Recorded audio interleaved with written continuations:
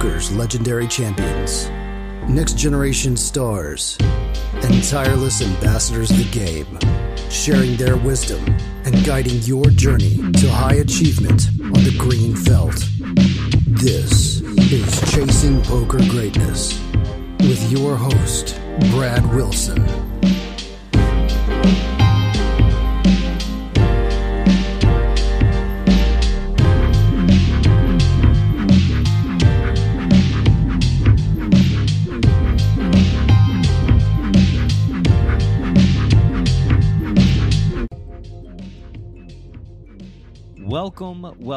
Welcome, my friend, to another episode of the Chasing Poker Greatness podcast. As always, this is your host, the founder of ChasingPokerGreatness.com, Coach Brad Wilson. And today's guest on the show is longtime poker pro, Darren Elias.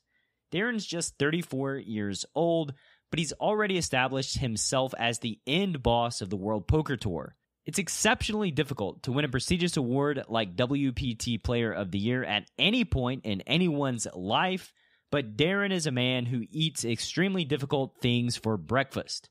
He not only holds the record for most WPT wins with 4, but also holds the record for most final tables with 12 and cashes with 38. He is a true model of high-level poker consistency. And like most high-level players over the course of the pandemic, he's taken advantage of his year being locked inside by immersing himself in online poker. In his own words, the buy-ins are so much bigger, the level of play is so much higher, you really have to bring your best. To the surprise of absolutely no one, Darren has risen to the occasion like he always does and has been feasting on the souls of his virtual competitors. He's also recently teamed up with past CPG guest, the founder of Faded Spade, Tom Wheaton, at Above the Felt Entertainment, and you're about to learn how that experience has been going. In today's episode, packed full of greatness bombs with Darren Elias, you're going to learn why Billy Baxter needs to come on a CPG and tell us more poker stories, how Darren has tackled his transition to being a regular in the online streets, the one thing that makes even the great Darren Elias anxious, and much, much more. And now, without any further ado, I bring to you four-time WPT champ, the one and only Darren Elias. Mr. Elias, welcome back to the show, sir. How you doing? Good. Thanks, Brad. Happy to be here. Yeah, it's my pleasure. It's my pleasure. If I remember correctly, in the last time we spoke, you told the listener that they could find you at the Borgata. And I got to say, some things have happened since then. So tell me, what's been going on in your world over the last year? Over the last year, I've been playing a lot of online poker. I'd say I've kind of shifted. When COVID hit and there were no live tournaments, I kind of had this choice. Am I going to stay at home and not play that much poker, become complacent, or kind of make something happen and compete online in these bigger games and get back to playing online tournaments, which is what I've been doing the last year or so. And how's that been, playing in the online world? Pretty good. The game's definitely changed a bit since when I came up online, which was 2008 through 2011, which seems so long ago. That the buy-ins are so much bigger, the level of play is so much higher. You really have to bring your best every day to compete, or you're going to get crushed, because these guys are good on the global networks, the GGs, the Party Poker, and the buy-ins have just at the high stakes have just changed so much. Where when I was coming up, a big Sunday you might play 5,000, 10,000 in buy-ins, and now some of these Sundays I'm in for 150, 200,000 playing the regular schedule on GG or Party. It's gotten so big. Yeah, had Ape Styles on before the pandemic, and he was talking to me about like the regular 25Ks on GG and like racking up like $1 million in wins, having sold action, and then taking all of himself and going on a downer and like being stuck for the experience over this. It was like a month and a half of like winning $1 million, losing $1 million. Pretty crazy. Yeah, I was looking at the stats, whatever. I think I've my earnings, which isn't profit, of course, probably won more in the last 6 months than I have in my whole online career, just because of the buy-in and the nature of these tournaments with re-entry too. And some of these 25Ks have 5-6 hours of re-entry. You can re-enter with 10 blinds, so it's it's pretty wild. How would you say immersing yourself back in the online world, like, has it affected your poker game positively? Do you find yourself sharper than previously? Absolutely. I'd say I'm probably the best player I've been in my career right now, just because you just have to be familiar with the theory if you're going to compete against these players. And by no means am I out studying these guys or doing as much solver work as some of these like top players, but I know enough about it to compete, and it's definitely kept me sharper. And anytime I play in to say on the American network or live, you can it's just a completely different game compared to the high stakes online global network.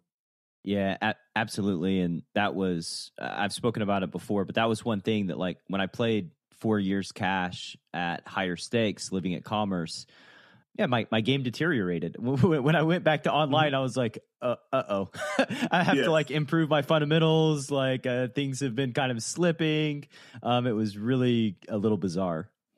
Yeah, but I'm sure you made a lot of money at Commerce. Sometimes you have to weigh this decision, like, do I want to get better or do I want to play against bad players and make a lot of money? And hopefully you can do both, but it doesn't always work out that way. Sometimes you have to grind out a smaller win rate to improve and play against these better players. Yeah, for what it's worth, I think it probably took 3 or 4 months to reacclimate myself back to that world. But like live is just, it's just a different thing. It's almost like stepping into a time machine sometimes with some of the things that happen. It's just wild. Something else has happened. You've joined up with Tom Wheaton. Do you want to talk about that? Sure. Yeah. I joined Above the Felt. I've known Tom for a couple years through Faded Spade, where he owns the card company for World Poker Tour that we use for a lot of the events. And kind of pitched me on this company, this Above the Felt representation deal, where he's kind of willing to do a lot of work and marketing to get players gigs almost, or appearance fees, ambassadorships maybe at some point. And it's really something that I'm not willing to do or have never put a lot of work into. And I don't feel super comfortable like selling myself or marketing myself. It's not something I've ever done, but I'm open to those kind of deals. And if someone is willing to do it for me, I think that's great, because looking back on my career, I've made very little money besides winning in poker, like from sponsorships or deals. Probably my whole career, probably less than $10,000 I made in like sponsorship type money or appearance fees kind of thing, which seems like it could be more. It does for a four-time WPT champ, making less than 10K in sponsorship deals for your entire career. That seems quite low, and that's one thing that, like, I don't know, maybe it's a remnant of Black Friday, right? Like I think, like, if things would have continued on the trajectory that they were on, then there probably would have been a ton more opportunities. Like, you know, I had Madsen on the podcast. He was making like 7 or 8K a month on Full Tilt and had like no responsibilities really, other than like play a tournament in a jersey sometimes. But yeah, I think too, like, poker is just, especially in like the Texas world, is just booming. And it feels like there's this competition there, but amongst all the card rooms popping up, that will create opportunities for folks like yourself to, you know, go play some bigger stakes poker, hang out, and, you know, get paid to do so. Yeah. This event in Houston should be good. Anytime there's these new emerging markets of poker where they haven't really had it before, they haven't had tournaments, there's always a huge demand and excitement for poker that it's fun to see. And these people, they want to meet players they see on TV. They want to talk about it. And I'm willing to do that. And I think that's great. Hopefully, like, all sides benefit from that. It's a good relationship between the players, the room. And when I first went to play poker in Brazil, it was kind of like a similar thing, where just so much excitement for the game. And it's good to see, because sometimes we can get a little like jaded, and seeing the same faces in Vegas or Commerce, especially, it's not a exciting poker scene. Yeah, or like, I remember the first time I saw Doyle, like in Tunica. I'm just like hanging out in the tournament room, and Doyle like whizzes by on his little scooter thing, and I was like, holy shit, that's Doyle. Yeah. Like, you get that feeling when you see these guys for the first time, and then over time it's just like whatever. Like this is just a poker tournament, and they're here because they're poker professionals, and I'm a professional, so let's just move on. But when you're first coming up, like I'll still remember the first time I played, Ivy was at my table. It's like, oh my gosh, I'm like 22 years old. I'm playing against Phil Ivy. Like, that's super exciting, makes the day fun. And hopefully we can give some of these players that experience where they get to play against Chris Moneymaker or myself, someone like that, and they enjoy it. Oh, I'm sure they will. I'm sure it'll be memories that last for a very long time. So let's go back in time a little bit to really the beginning of your career. And I want to ask you, who's your biggest influence in getting involved in the world of poker? In the beginning of my career, I guess I would say my family and my grandmother, where we played a lot of cards growing up. We played spades, hearts, scat. We played all these little games. There's just constantly card playing in my house, which I enjoyed, and kind of played a lot of games on the internet, and that kind of morphed into poker when I was like 15 or 16. Started playing online on like Ultimate Bet and the old school party poker. And I would give a lot of credit to my grandma for playing cards with me and making it an enjoyable experience, but still competitive, where like we played for money. We played like very kind of intense games for quarters. And I would say she was definitely my biggest influence. When it comes to like other players, I was very like kind of a lone wolf, where I didn't really talk hands with many people. I did my own thing. I didn't study with people growing up, so I was playing online, but I was very much on my own when I started playing. Why the lone wolf mentality? You just were you not interested in studying with other people? Did you just didn't want to be distracted? I don't know, probably a little bit of my personality, where I enjoy being independent and like coming to these conclusions myself. And I didn't have people around me in real life that played a lot of online poker. Like a couple guys in my college played, but we weren't like talking hands every day. And then I wasn't too close I didn't want to be in some like internet group talking hands. Like that's not really me. So it was kind of a result of my personality, I'd say. Yeah, I got very fortunate. I've tried like even 15 years ago to do like the 2+2 thing, and I just couldn't do it. I'm like, I can't. Mm-hmm. I just can't. Like it's like like you post a hand, somebody will agree, 10 people will echo it, and I'm like, yeah, I don't agree, but it's not worth it for me to even jump in there and say something to face all the backlash or whatever it is. It's just too much effort and work. And it can be detrimental. Like I think it's great to get feedback from players better than you about hands. I think that's good. That's a good way to learn. That's a good way to get better. But at some point, if you're asking too many people and you're getting too many different things in your head, it's noise, and it can be detrimental to your game. Where I've done a little bit of coaching, and one of my students would, every time she would play a hand, she would send it to 20 people and get all this different feedback, say da, da, da, da, da, and it's just like melts your brain a little bit, where you're better off having one idea and being confident in it. And if it's wrong, you will sort it out, but you're better off having that than having all these different ideas in your head at the same time.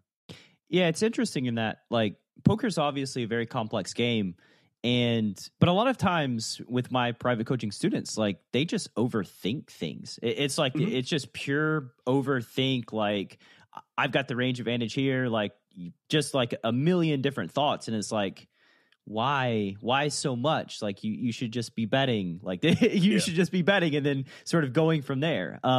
Like mapping out different decisions on like different equity shifting turns. And it's like, we're not at the turn yet, and we don't even know what they're going to do on the flop. So like, let's just bet and then just take the data points as they come. Yeah. And keeping it simple is a great thing to coach. I mean, I have a lot of respect for people who can do poker coaching and are successful and patient with it. That's definitely not one of my strengths. While I have tried to do coaching, I get frustrated pretty easily, and I have I think it's so difficult. Like it's very easy for me to tell somebody, this is what you did wrong, this is what you should do. But to get them to execute it in game the next time that spot pops up is really the challenge, I think, as the coach and the player. And very often I'll pass along an idea, a concept, it will be understood, but then it gets misapplied in a situation that's slightly different or something. And then, but not in that circumstance, you don't do that. So it's frustrating, but I do understand it, where some people poker comes more naturally and they understand these concepts intuitively. Other people, they have to learn and study it. And I've started learning chess, for example. I'm playing this chess tournament, this poker thing in a month. And these coaches are explaining these ideas to me, and I feel like the poker students where I'm misapplying it and doing it wrong. I'm like, oh, this is what it feels like. Yeah, that's what's happening behind the scenes there. And you're right. Like, I think coaching and playing are just two different skill sets, and transferring of knowledge and information is just such a unique thing. And it's, I think back to all the people that are like, never talk about poker strategy, never coach people, never make training, yada, yada, yada. And I'm like, these people have obviously never tried to help somebody learn how to play poker, because they don't realize how difficult it is. Like, yeah, it ain't that easy. You can't just give information and then everybody applies it perfectly across the board. Yeah, and now you have these top players. I mean, Nick Petrangelo, my friend, he probably has like hundreds of hours of content out there and solver work and all this high-level stuff. But if you put a random person in front of that course and make them watch 100 hours of it, they're not magically an elite poker player. Like, they're going to have an incredibly hard time applying that in game in the right situation. So it's very difficult. Yeah, it really is. Going back to your grandma, though, that is funny to me, because it's a commonality I've heard from lots of my guests, and actually it's my story as well. Like, I was heavily into online spades for probably 4 years before I started playing poker, and I've just noticed that, like, lots of people were in Magic the Gathering, played cards growing up. They had some sort of connection with cards before they became a high-level poker player. Do you think there's anything to that? Yeah, definitely, like an affinity for games, like competition in games. Because, yeah, Magic the Gathering is a good example. I know a lot of players that came from that world. Bryn Kenny played Magic, David Williams, those kind of guys. And also, like, the online gaming world, you get people that came from, like, StarCraft, like Elke, and games like that. Doug Polk played a lot of Warcraft 3, like these kind of, like, competitive online gaming people that liked those kind of games, I think, did well with online poker. And it wasn't always cards, but it's a lot of people too came from me, which is more of a traditional, like, just playing cards with your family background. And eventually I got into the online. I would play hearts online, spades online, and eventually poker. But definitely something that a lot of poker pros started with. Yeah, it's interesting. It almost makes me think that, like, if you were trying to build, like, the perfect poker terminators, then they almost need to be, like, introduced to cards at, like, 7 or 8 years old. You know, like the Russians and the chess prodigies. Yep, trained from a young age. Yeah, my having kids now, my daughter, like, oh, she likes to play cards. We play a little poker, but you can tell she's definitely super competitive and almost, like, won't even play because she's afraid of losing. She just only wants to win. So yeah, we'll see how that turns out. Well, chip off the old block, right? So tell me a story about your most favorite session ever, or one of your most favorite sessions ever. Could be cash, could be tournament. I think some of my most enjoyable poker experiences came in the summer. I want to say it was like 3 or 4 years ago, playing deuce to 7 no limit cash with Billy Baxter and a lot of the live pros, where we would play 200, 400 deuce every day, like 10, 11 a.m. in either Bobby's room or Aria. And it was just kind of felt like a casual home game. And I enjoyed playing with Billy because you get to hear a lot of the old time stories. I mean, this is a guy who, like, backed Stu Unger, and he walks into the room, he's talking with Doyle, Lyle Berman, all these, like, relics of the poker game, and to be able to sit there firsthand and experience that is pretty cool, to get some history from those kind of guys. And also deuce to 7 no limit, one of my favorite games, to be able to play that high stakes every day in a soft lineup. It is fun too. So that summer was probably one of my favorite poker experiences. Yeah, I'm not gonna lie. Like there is this you get conditioned to seeing people, but hearing the stories, I think that is like my favorite thing about, because like that's what pulled me into poker, was like reading stories of, you know, Doyle and Sailor Roberts and Amarillo Slim and those kind of guys. Do you have any memorable Billy Baxter stories that come to mind just while we're here? He told me one where he was in a big deuce to 7 game, and they played very big back then. I guess in the 80s they played like 1K, 2K or something against criminals, like gangsters type of games. And he told a story where he went to the bathroom and he let this guy play his hand, and the guy gets dealt like a Pat 7 or Pat 8, and by the time he's got $200,000-$300,000 in front of him, and by the time Billy's out, the guy's like yelling at him like, I'm all in, like he's coming back. ends up doubling up, winning like $500,000 pot just while Billy's taking a piss or something. The Pat 8 and the guy's drawn dead. Jesus Christ. Is No Limit Deuce 7, is it single draw? Yeah, single draw. You get 5 cards, 1 draw, 2, 3, 4, 5, 7's the best hand, no straights, no flushes, and beautiful game. It just doesn't get spread very much. Pretty rarely played game. Yeah, it sounds, I mean, 1K, 2K in the 80s. Jesus. Yeah. Like that's crazy. So going from your most favorite session, do you have any least favorite sessions that stick out in your mind? Least favorite sessions. This TV cash game that I played for WPT was pretty frustrating. I played recently because I haven't been able to play a lot of cash games, if we're speaking honestly, the last 4 or 5 years because of the private games. I mean, I'm almost impossible for me to find a game bigger than 10, 20, no limit where I can play. And I got his invite to WPT cash game, great lineup. We're playing straddles, 200, 400, 800. I think it actually airs on TV this week or something. And at any time, like you get a big shot like that in a good lineup, I always try to keep all myself or a big piece of myself. And the more rare the opportunities are, I think the more aggressive you need to be with your shot taking and keeping percentage of yourself. So in a game like that, even though it's huge, I'm keeping nearly all of myself. And to get lose everything you got in front of you in a game like that in a great lineup is frustrating. So I'm guessing it doesn't end well. Spoiler I don't want to give alert. any spoilers because it's on TV, but I run it up and then run it back down. Yeah, I think I saw where you ran it up against Perkins, right? 3-bet pot, 8-9 jack. Nothing like a little double up there. Yeah. When he says 50,000 and you're sitting there with the nuts on the flop, it's nice. But he ends up getting it all back. So it'll make for good TV. So there you go. By the time this comes out, that the episodes will probably have been released. So no opportunity of spoiling. But yeah, I guess that does put a damper on that one little clip where did y'all turn the cards up? I mean, did you see that he had like the Jack 10 and you're like, oh, well. Yeah. We flipped the cards over on the all-ins just because it's a TV game, I think. And I knew he has to go runner vote to win there. Trying to chop equity. Not a bad spot. Not a bad spot. Yeah, we'll take it. When you think of pots won in your career, what's the first hand that comes to mind? First hand pots won? Yeah.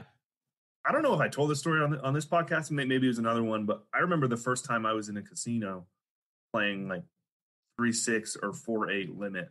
I'll always remember this hand where I'm in the big blind right away, 7-8 suited in a limit game. Everybody limps. I raised, and which is outrageous. Yeah, I didn't really know what I was doing. A whole table calls, flop 4, 5, 6, and I think I check and think it's smart to try to check raise here. Check, bet, call, and I try to check raise and I string bet. And I'll always remember that situation. Just the total noob idiot raising with 7-8 suited out of the big blind, flopping the nuts, string betting. I end up still winning the pot eventually, but just completely butchered it. And that I always remember that hand from Casino Morongo, 2-4, 3-6 limit, whatever it was. It's always those early hands that stick in our brains so much. I mean, you've played pots for hundreds of thousands of dollars. The hand that we just talked about with Perkins is like a couple $100,000 pot. But the one that comes to mind is this, 2-3-6 or 4-8 limit hand from a million years ago, where you just, hilariously made a few mistakes. Yeah, and I think it's good to remember that stuff and not become too like calloused to all of it, because now with pros, the swings are so big and nothing really phases you when you've been in the game and playing for these huge amounts of money. But you can still look back and reflect. Like I remember the first time I played 2-5, like I was playing limit, and then I moved to playing 2-5 live, and I was like shocked, like, oh, look at all this money on the table, the red chips, people were betting $20-$40, and I was like shook by the amount of money, being a young kid with like $100-$200 on the table. And I'll still remember that. It's tough to get that feeling of being the new player at high stakes as you've been in the game longer, but it's still nice to have those memories and reflect on. Yeah, I've told my story. Like if I were to ask this question to myself, I've told it before on the podcast, but it's just, I love it because, for one, I remember the feeling of getting on the boat to nowhere and waiting to get to international waters so that I could play poker, right? Like, and I was 20 years old, so not old enough to even enter a casino yet. And it was just so exciting. Like it was just this exciting new adventure. And one of the very first hands that I played, I was on the boat and I had aces, and I'm pretty sure it was either 4-8 or 5. I think it was 4-8 because there were just an ungodly amount of white chips. And I get aces, and like I'm just raising and re-raising. I don't even remember the board. I don't remember the action. Just like I don't think the board or action even mattered. I'm just like raising at every opportunity to raise. There's a one-liner out there. You're just tapping every. Yeah, exactly. I scooped the pot. So like the dealer's like pushing the chips to me, and I realized like in that moment that like I'm on a boat and I'm like kind of looking out the window of the boat, and I realized like I don't feel so good. Something's not right, and like I just like run out from the second floor and just spew, like I just spew onto the lower deck, just everywhere.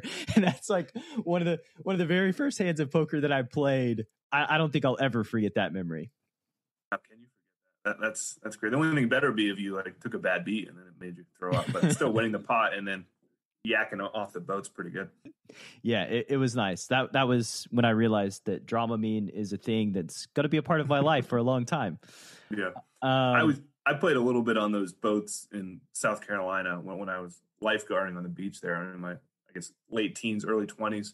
I always thought it was awkward because, like you said, you have to wait to get international waters, and then you have kind of this weird ride home too, where there's like 45 minutes to an hour where you can't gamble.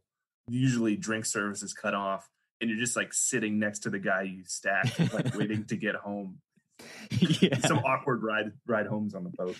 It's like all the machines are off. It's just like dead silent. Then all of a sudden they're just on, and you just got like a little casino, and then they just shut them all down again. It's sad. It's like when you're at the bar and the lights come on. You're like, oh, show's over. Yep, time to take the ride home.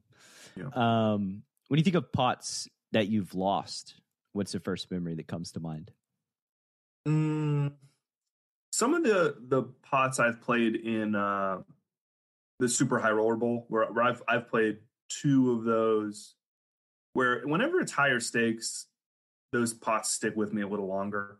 So I think of a couple hands I've played in Bahamas Super High Roller Bowl and London, where for me, anytime those you get to play against really the best of the best, the top players, and you get put in these challenging situations where they're really capable of these plays, and they're playing a lot like the solvers, where most people are misapplying it or aren't really capable of it. And when you play against the true top players, you get put in these really, really challenging spots because they actually are capable of making this computer-like bluff for all the money deep in the tournament with a ridiculous like combo. So and you get to the river and you're playing against this mixed strategy that the guy actually like rolled a 20 on the flop and an 80 on the, like, you have to deal with all these like factors and the time pressure too. You're on a shot clock. So some of those hands from there, mostly that I've lost, will stick with me for sure. I have a co-host for Tactical Tuesday, and he's journeying out. He's one of my students who's had a lot of success in the online streets, and now he took a trip to Vegas because he's freshly vaccinated. And he went from basically like a 5'10" nitty type player to like a winning 1K NL reg, aggressive, like 10 BB plus per 100 winner. And now he's going back to like 5'10", and he's like, what can I expect? Like, I'm a little nervous because I only played like 3 months of 5'10" before the pandemic. And I'm like, dude, like, just go play and like, don't worry about anything. You'll understand that like, this is not what you're building it up to be. And now he's playing the 1020 at the Bellagio. Like this is like 4 days after being there. He's like, okay, I get it now. Like I'm not, I'm not afraid anymore. With the live games, once you get to 5'10", and if you're nervous, like sit there a couple hours, see a few showdowns, and your nerves should be gone when you see the level of play at most of those games. Yeah, he was like, he watched the 5'10" at Hawaiian Gardens, and I was like, did you play? He's like, no. He's like, I saw somebody limp from under the gun, somebody open, and then 2 people call behind, and I just walked away. I'm like, yeah, that's the expectation. But he mentioned to me that like at 1020, the game got tougher at Bellagio, and the stacks got a little deeper. And he told me like, I'm having fun now because like he wants to play good players. He wants to be surrounded by good players. Not that he seeks out impossible games, but he just likes the competition level. Do you find the same thing for yourself, like in these super high roller bowls? Absolutely. If we're talking about enjoyment and like challenging myself and the type of poker I like, playing against those guys is the top, and that's great. I enjoy those. It's just from a financial perspective, I don't really like playing tournaments with small pieces of myself. I like playing with my own money. I don't love the international travel, so I don't love, like, if you offer me 2 things, I can go to Borgata and play a 3,500 all my money. It's an hour drive, or have all myself. Or I can fly to London, play a 300K, keep 10% of myself, 5 to 10% of myself, or something. I'm gonna take the Borgata every time. But if we're talking about just the poker, like which would I rather play? I'd rather play the super high rollers and test myself against those guys. Yeah, I think really you need kind of a mix, right? Like just you need one for cash flow purposes and to be a successful poker player. You need the other for the challenge element of testing yourself, seeing what you're made of. Just kind of getting in a flow state requires a challenge, right? It's hard to get in flow when like, it's just easy mode. Yep. And it tells you a lot about yourself and your game when you play against either those guys, or when you play against an AI or like the solver. Like you get in this spot and you're like, wow, I'm not too familiar with this spot. Maybe this is a weakness. Maybe I need to look at what I should be doing here. And when you play against weaker players, that doesn't come up too much. But when you play against computers or top guys, you kind of get exposed in these spots where I'm not so sure what's right here. I'm not comfortable here, where they really put you to the test. Yeah, it's that's the thing, is like the best players will punish you for doing something that bad players won't, right? Like opening the action on the river with a capped range, as with like a small value bet, and then all of a sudden it's like, you get check raised all in for like 2x pot, and you're just like, why the fuck did I do that? And then it's this like, are they just trying to exploit me because they know that I'm capped? Are they expanding their value range? Like, what is going on here? Whereas like you can just do that at small stakes, and like they just never find the action of check raising all in with enough bluffs. And like that's sort of just the difference, is like the great players will put you in spots where you are just like shaking your head, like, I feel a little lost. I don't know. Like, I know that you have some bluff combos, but I don't know exactly what they are, and they're just not intuitive.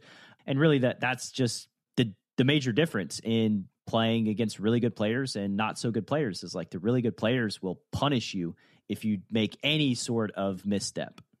Yep. And that's a good example, like a spot like that. And the shortcut I would say a lot of weaker players would do is just, oh, I'm not going to make this thin value bet against this top player because he's going to put me in the cage with this bluff, where in actuality, the right thing to do is make the bet. You get raised all in sometimes, and then you have to try to figure out that decision. And that is the top level. That's how the hand probably should be played. And you can't shy away from that decision, but it's not a comfortable one, and one that is going to be tough to make. Yeah, for sure. And it's like my students will come to me and they're like, could I have folded this at an earlier street? It's like just a completely like it's like they're trying to get away from the pain before they this situation. Yeah, it's like no, you sometimes you just are in it and you have to deal with it when it comes, and like that's poker. You know, you don't just sit down and play poker and flop top set and have aces pre-flop every hand, and like it's full of marginal spots, and you just have to get comfortable being uncomfortable. Yep, and the better players you play against, the more frequently these tough spots are going to come up, the less easy hands you're going to have, and that's just natural. Yep, that's just how the game operates. You've survived pre-flop boot camp. You've shot the fish in a barrel. Now, prepare yourself for the feeding frenzy. A comprehensive strategy for gutting every fish in your player pool. Data-driven hero bluffs, light call downs, and perfect value bets that are maximally designed to hurt some feelings. Feeding Frenzy.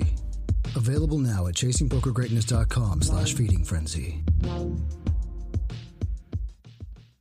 Could you tell me a lesson that you've learned from, I call it a dark teacher, but basically a bad experience, something that, you know, just has happened in the poker world that you've had a wise takeaway?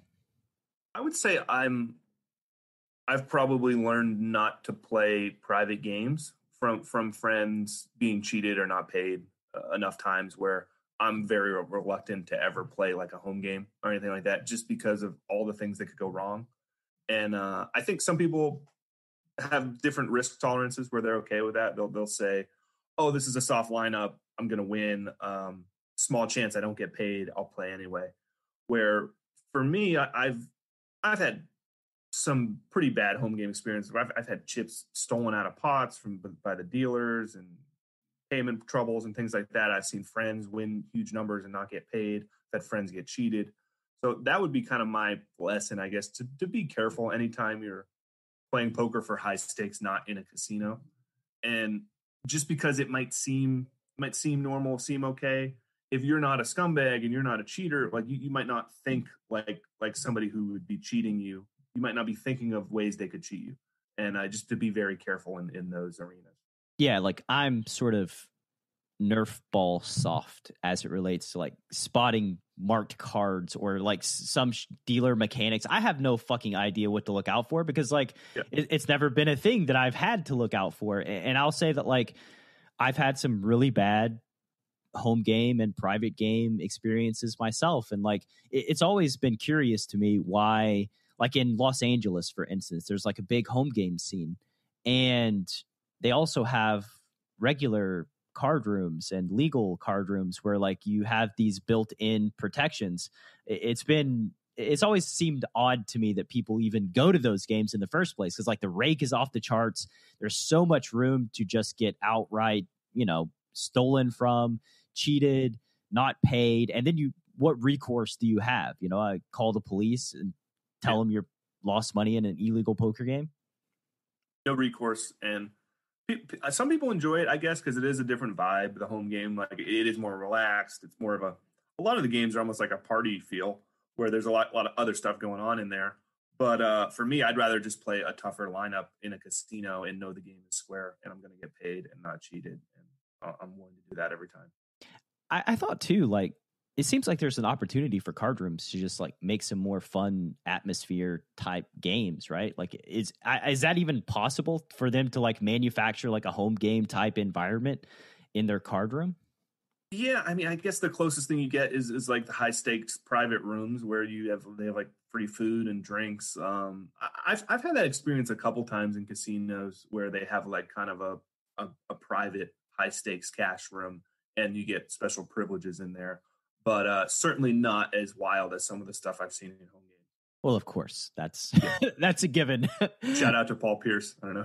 If yeah, I did, and yeah, we'll just say that like there's a lot of things like that go on at home games that I guess maybe attract. They attract certainly people with a lot of disposable income to play cards in that environment versus like the commerce casino environment. Yeah. What would you consider a weakness as related to your poker game, and then what regular steps do you take to overcome said weakness? One of my weaknesses, I would say, is I get very tilted if I'm not playing my best. Where, like, I think a lot of people have a range of where they play like best out of when they're playing their best, they're at 100, and sometimes they'll play at 80, sometimes they'll play at 70. And if I'm playing at 100, I'm playing my best. And then one day I play poorly, I say I play at like a 90 or I make a big mistake. That really rattles me, and I stop playing. It's kind of one of my weaknesses. A lot of people will continue grinding. Oh, I'm playing a little worse, but I'm still winning. I should still be in there playing. Where if I find I'm not playing well, I stop. So that kind of affects my schedule where I don't play as much as most people.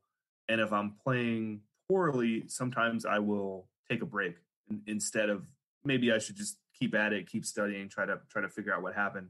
But I do take breaks, and I'm more of a low volume player, kind of because of this head case I have where I'm playing not my best really tilts me and rattles me. Have you taken any steps to try to move past that, or is just a Not thing really. you I mean, accept? I've never done like mental coaching or anything like that. Maybe that would be helpful, but I kind of deal with it myself. And at this point in my life, I'm okay with it because I have family and kids where I'll play a week or two at a series. I'll play 4 or 5 tournaments and then come home and not really think about poker, play poker for a couple weeks. And then it kind of like binge and purge system works well for me. And it is detrimental when I have to play longer series. So I struggle a little bit of the World Series where I can't play every day for 2 months. And especially where I have this thing where if I'm playing badly, I don't want to be there and I'm tilted. So the shorter series, that format works better for me. The World Poker Tour or where there's one big event, maybe there's a main event, a high roller, another event, 2 or 3 events a week or so. That's good for me where I have a couple events. I'm fully committed. I'm excited to play. I get there, I play, I go home. Where if it's a big drawn out 10, 20 event series, I usually don't fare as well because of that weakness. And what would you say is an indicator that maybe you're not playing your best or that you're about to get upset with yourself? Usually if I ever have to ask myself, like, do I want to play today? That's something I use in my head. Like, if I have to ask myself if I want to play, I probably shouldn't play. Like, because when I'm hungry and like really into it, like I don't ask myself, of course I'm going to play the tournament. Like I'm jacked up about it. I want to win. So if I have to ask myself if I want to play, then like stay home. Don't even bother. Because I've been there when I don't want to play and I'm not doing my best. I'm like, oh, maybe I get a higher variance line here, putting in this 3-bet and finding a flip, and I might get knocked out. Like you don't want that to ever be in your thought process where you're and I see a lot of players who do play like that, where they're playing just they don't even want to be there and they're not fully committed. And this game's hard enough to beat when you are fully committed playing your best that I just try to avoid playing at all if I'm thinking like that. Yeah, it's like you get stuck in this mindset of like, I get paid to show up. I get paid to play tournaments. I get paid to put in hours at cash. So you have to, even if you don't feel like it. And like, I don't, anecdotally, I would say that those sessions just never have ended well for me historically, where it's like, I've got to force myself to go to the table to buy in. It's like trying to find anything else in the world to distract me so that I can like take a break and walk around. Just not a good time. And with tournaments, it's you see this event on the schedule like, oh, I have X ROI and I have expectation just by showing up and playing this event. But if you don't want to be there, your expectation probably isn't that number you're thinking it is, and a lot of people would be better off staying home. Absolutely. Another thing that happens for me when I'm playing is like sometimes like if I'm confident and just in flow, then I'll just react, right? It's like I just will make a big fold because I think villain's under bluffing and the fold just feels right. But then like if I'm less confident and, maybe I'm not on my A game that day, I'll hit that decision point and then it'll be like this internal battle of like, I think I should fold, but folding's exploitable. I don't know. Okay, I guess I'll just play it safe and call, and then like you get shown the nuts. And I, like those days, I realized like I'm not firing on all cylinders, because if I were, then I would just trust my intuition and just confidently make a decision one way or the other. Yeah, that's huge. Like having conviction in your intuition and really believing it and executing it is huge. Where you played a lot of live poker. I'm sure you've seen I know you have it, but I call. Like the players that play like that are really, they know, but they don't have the faith in themselves that they understand the situation well enough to actually execute on it. Yeah, I mean, it was something that Negreanu did for like years, right? Like he says what your hand is and then still puts the money in. There was a hand that was played maybe a year and a half or so ago. It was a Kristen Bicknell versus Dara O'Kearney hand where she folded a boat on the river.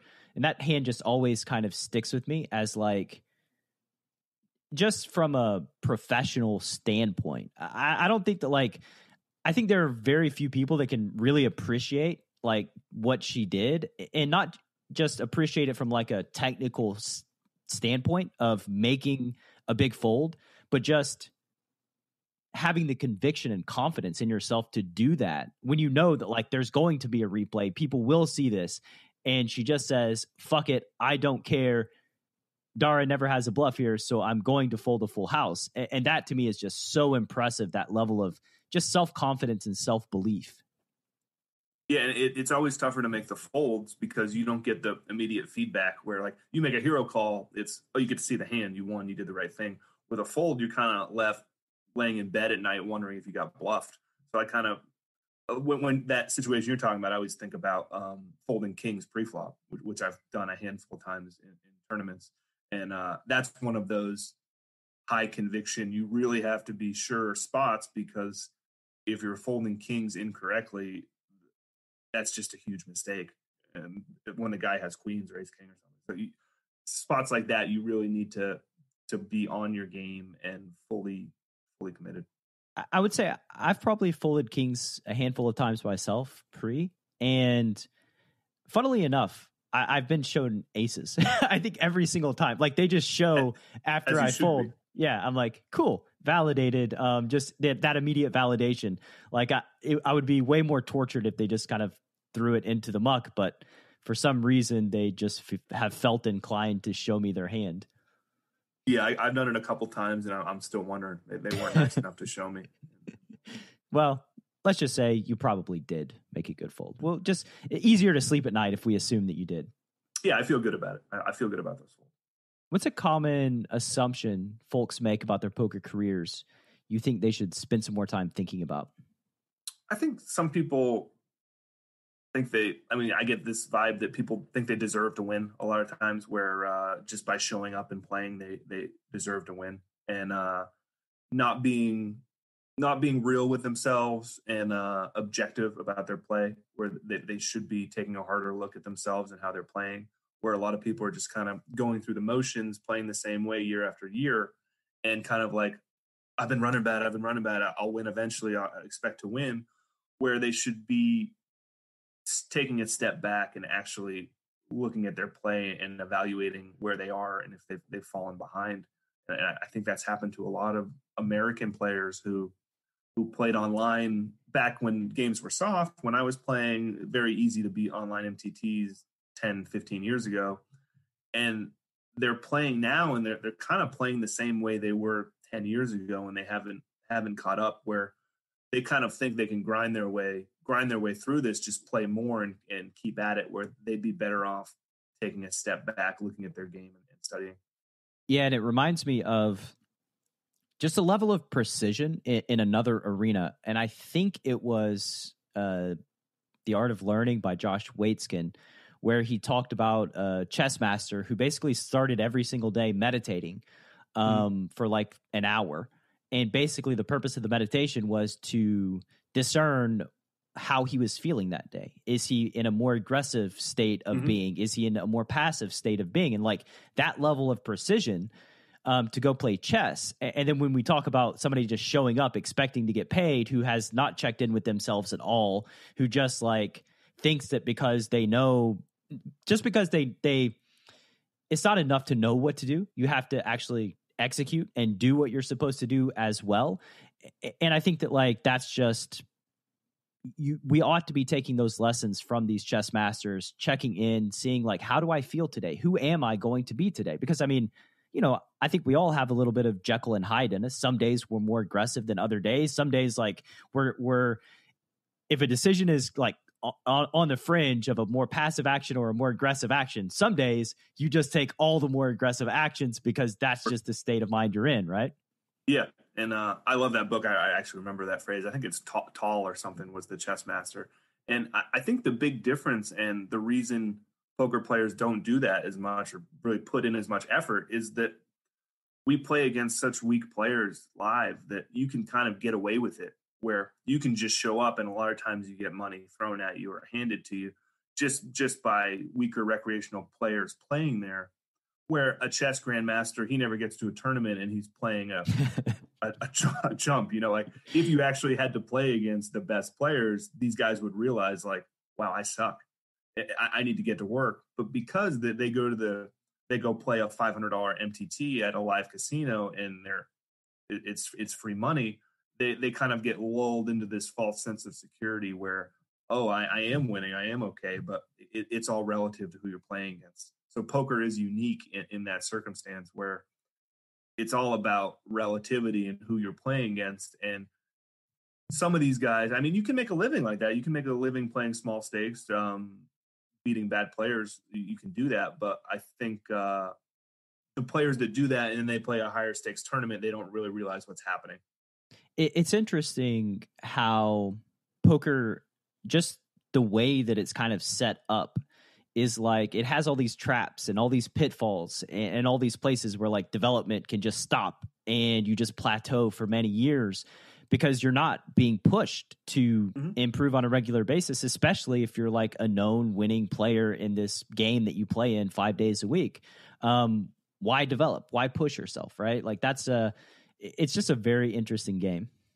Yeah, and there's a lot of ways to measure success in poker, and I don't have the answer. Like, who's the more successful poker player? The guy who has a great private game and makes $10 million a year beating idiots, or the guy who's traveling the 100K, 300K circuit, playing for 10% of himself and making way less money? Like, obviously, the high roller reg is the way better poker player, but who's more successful? And on the opposite spectrum of the opposite of the low stakes guy who's not very good but wins money is the egotistical super high roller reg who kind of is broke but plays at a very high level and is kind of chasing that really high roller success, but doesn't have enough money to take a big piece of himself, has to sell all of it, has to study all day, and that's not a great existence either. So I think somewhere in the middle is probably where you want to be.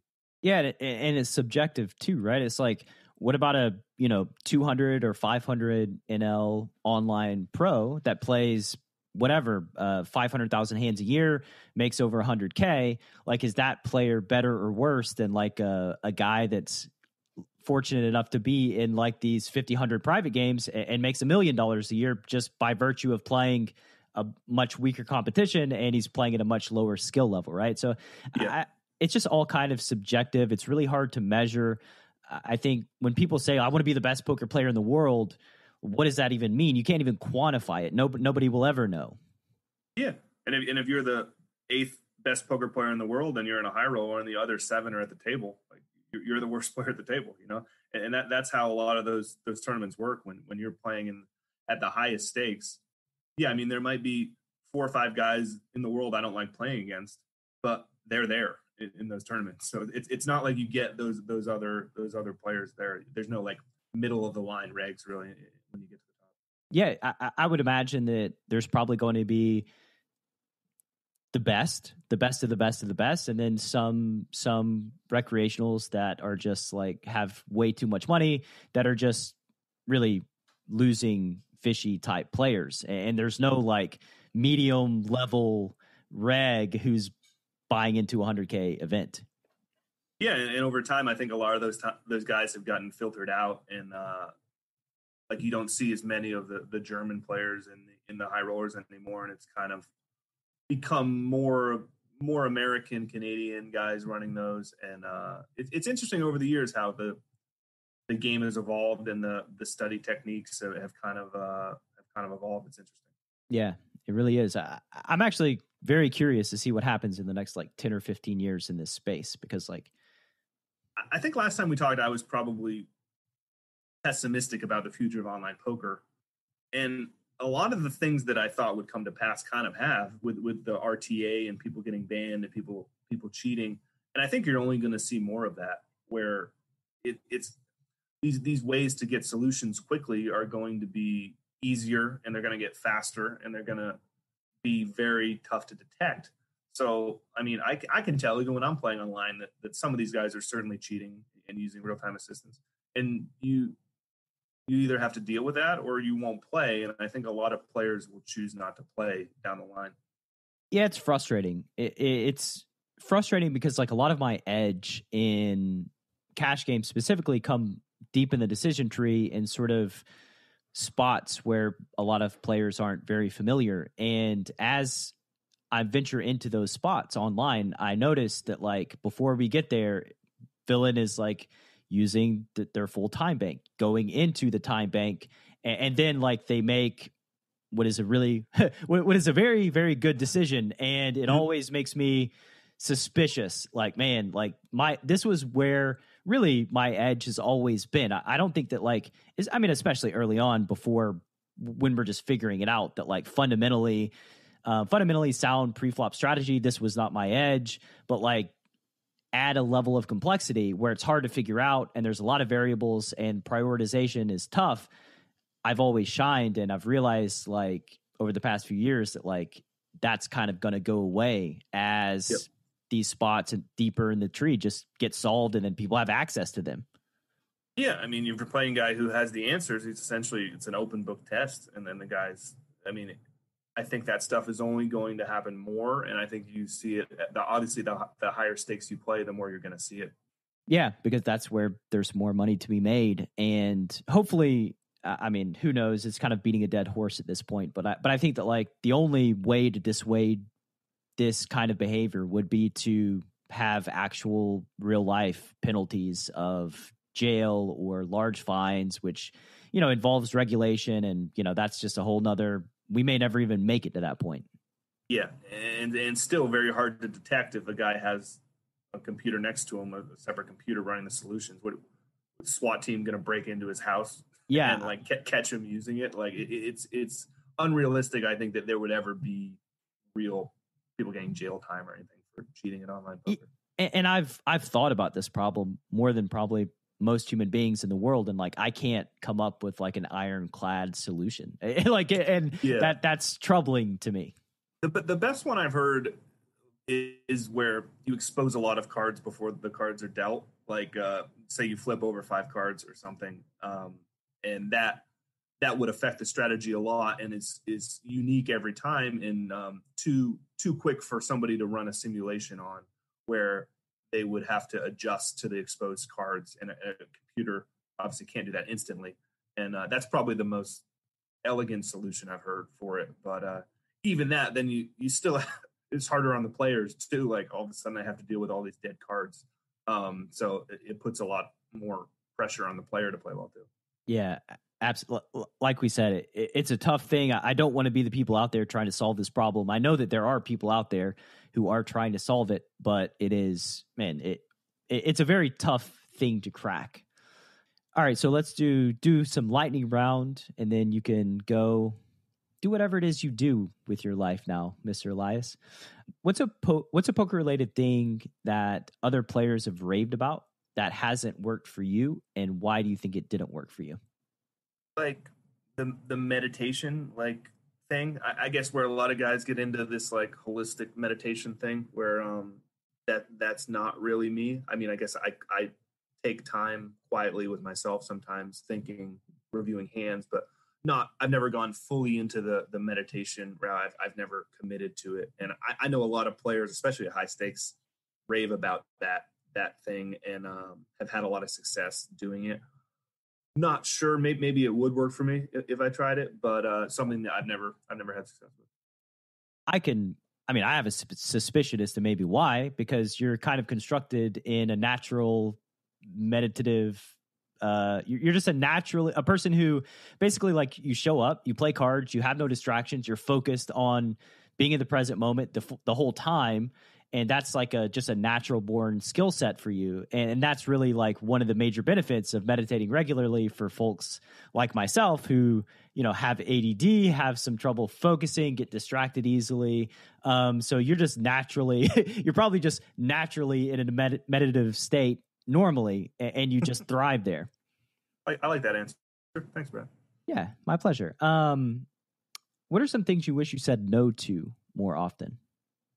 Honestly, coaching. I would say I don't enjoy poker coaching, and I do say no a lot of times to people, but I have said yes to some people, and I have a couple students here and there that I'll work with, and honestly, that gives me more anxiety than playing poker ever does. Where I have this like lesson to do at a certain time and I have to prepare for it. Like it feels almost like I'm back in college. I have an assignment due, and even when I'm doing the coaching, I really don't enjoy it.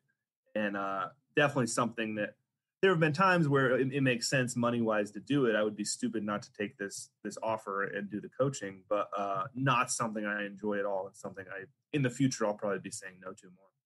Yeah, poker players are naturally rebellious, and we're just naturally constructed in that way, I think. And yeah, it can be challenging. But I think too, like, you either love it or you don't. And if you do, then do it. And if you don't, then don't. We're only on this earth for so much time.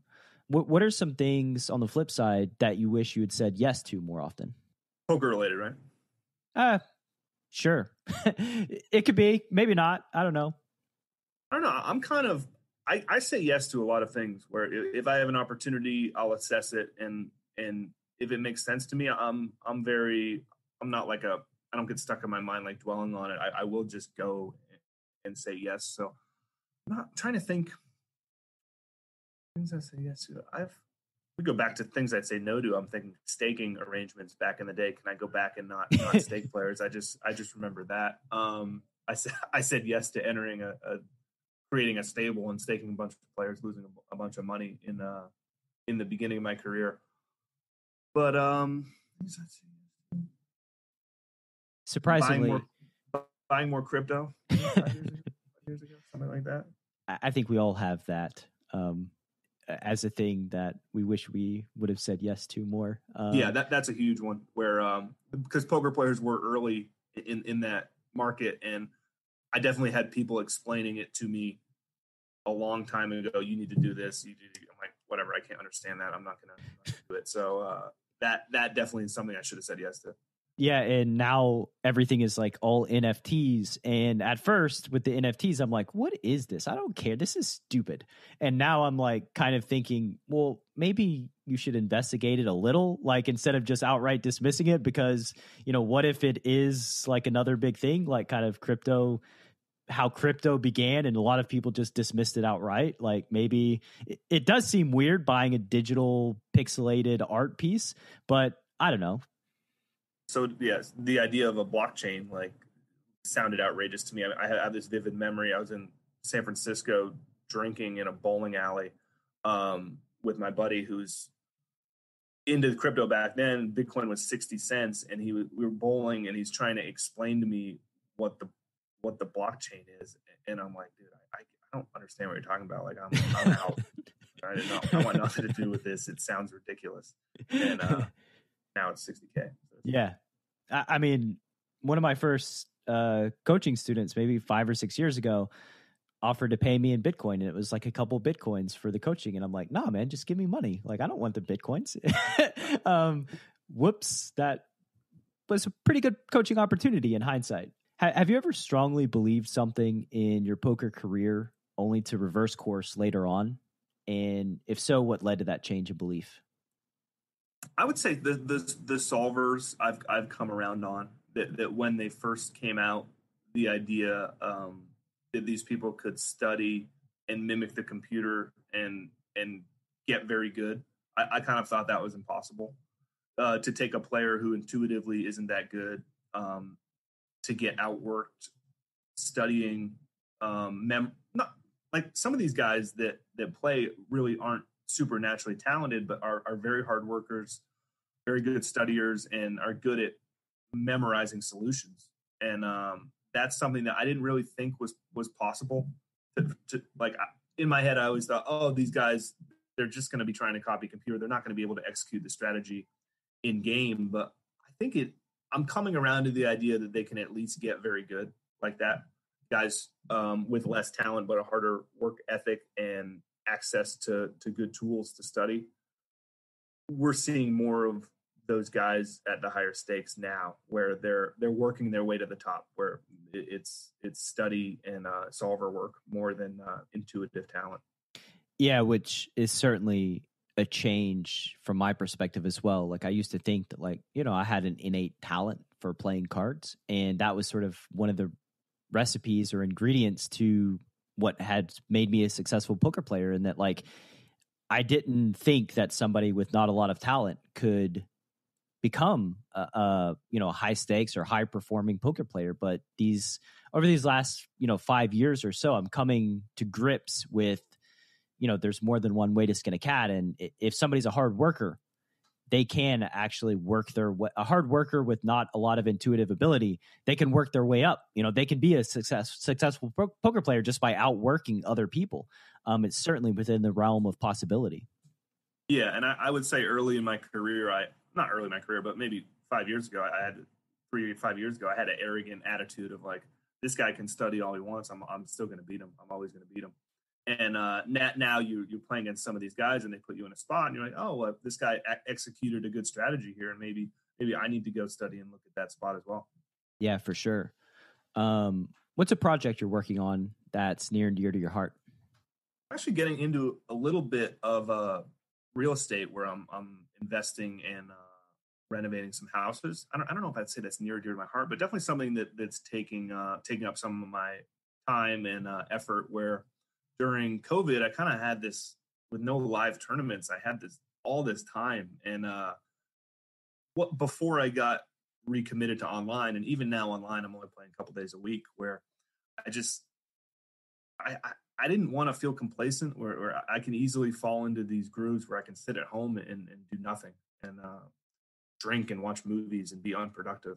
And I didn't want to fall into that. So I was kind of looking at other outlets, things to do, ways to make money, and got into this real estate investing, flipping thing. And that's taking up some of my time and kind of my only other real project besides poker and being a dad. Do you find it interesting? Is it a fun exercise, fun project? Medium, I would say. I enjoy looking at the numbers, like the spreadsheets and the numbers. I enjoy less interacting with the people. But I'm not a people person where I want to call people on the phone and make deals, that kind of thing. So I know my personality enough to know that I don't like that part of it. But the profit, the running the simulations on costs and things like that, I enjoy the number aspect of it. Yeah, of course. You understand you gravitate towards the analytics and the data. I had a friend of mine who was flipping houses and was like, yeah, I find, contractors by just going to Home Depot and striking up conversations and getting cards. And I'm like, that is not a thing that I will probably ever do in my entire life. Yeah. And the good news is, though, there are so many people like that. And above the felt, Tom Wheaton's a good example, where there are people they enjoy interacting with people. They're willing to do hard work, make a lot of phone calls, cold call people, and those people are available to hire in many different arenas. And that's not something I will ever do or am into, but I'm willing to hire those people to do legwork. Absolutely. And we'll just say, I'll just say almost any arena, you can hire somebody who has a skill that you don't have or that you have no interest in developing. Like, it's something that I do with my business, where it's like, I take on a project and I'm like, I don't know what the hell to do here. This is like trying to learn a new language. Let's just make a post on a freelancing website to see if there's somebody that can do this. And unsurprisingly, there's hundreds of people that are qualified to do this thing, so that I don't have to, put in the hours learning, figuring out all the tech side. You mentioned raising your daughter too, and I would say that's probably a project that's pretty near and dear to all of our hearts as dads. Yeah, if the ultimate near and dear to your heart project is children, and I have 2 daughters now. I have a 4-year-old and a 5-month-old. So that takes up a lot of my time when I'm home. That's the ultimate project. Exactly. And again, that's another thing too. You mentioned about, not feeling like playing or whatever. Well, when you have kids, it's not like you're just laying on a couch, getting stoned all day and not playing cards. You've got like some fulfilling thing that you can spend your energy on. Yeah, it's very busy at home, and it's a nice balance where, like, when I'm going to play a tournament, I'm like, okay, it'll be nice to have a little break from playing dolls. You're going to the airport, you get a little sense of freedom. That's exciting. But then by the time the trip's over, the tournament's coming to an end, like, I'm excited to get home. I mean, I'm looking at pictures of my kids on the plane. I'm missing them, like that kind of thing. Where you're happy to get away and then happy to get back at the end of these poker trips, which I like. Yeah, I love that aspect of it too. And final question, man. If the listener wants to find more on Darren Elias, where can they find you on the World Wide Web? Twitter, at Darren Elias on Twitter, Old Money D on Instagram, and that's probably about it. I'm not a huge social media poster, but I'm on there a little bit, and reach out to Above the Felt if you want me to come play your poker tournament, do anything like that. I will be at Fort Lauderdale a couple weeks for the Seminole Hard Rock Open, and then over to Houston for that Texas State Championship. Yeah, best of luck. Best of luck traveling to Fort Lauderdale and then to Texas, the home of No Limit Texas Hold'em, by the way. So you got that. The birthplace. The birthplace. Like, I really want to get out there. I've never played poker in Texas. I've played poker in Oklahoma, but Texas didn't really have anything going on until very recently. So that's something I'm very much looking forward to over the next year. I played Oklahoma WinStar, but never Texas. Yep. Well, cool, man. Have a good rest of your day. Thank you for your time and your energy. Always a pleasure to have you on the show. Thanks, Brad. Thanks for having me. Have a good one. Thanks for listening to Chasing Poker Greatness. You can subscribe on Apple Podcasts or on your favorite podcast app. Go to chasingpokergreatness.com to get the newsletter. Join the Greatness Village community, book a coaching session, or dive into the latest data-driven poker courses. Follow the show on Twitter at CPG Podcast.